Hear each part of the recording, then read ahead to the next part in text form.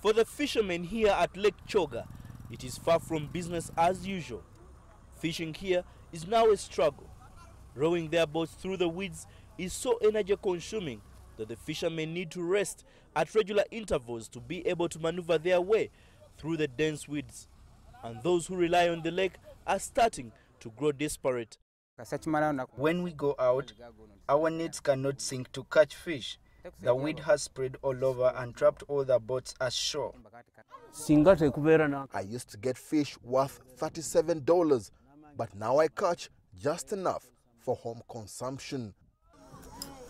The mud formed by the weed is so dense that at first glance it looks like dry land. Uganda's environment body says the weed has covered almost 85% of the lake, which is the largest weed invasion to have hit one of the country's lakes. I can actually say that this weed is more dangerous than the arsenic because its multiplication rate seems to be higher. It doesn't allow light to penetrate. Secondly, it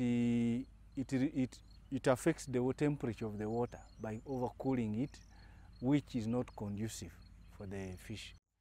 The weed is believed to be a native of Brazil, and authorities here cannot explain how it has found its way to one of Uganda's biggest freshwater lakes.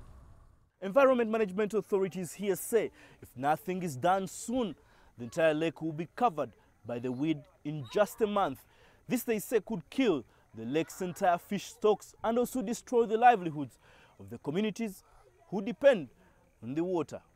Ugandan authorities have been grappling with how to rid the lake of the giant salvinia, which is affecting the thousands of people who use the lake as a freshwater source and to fish.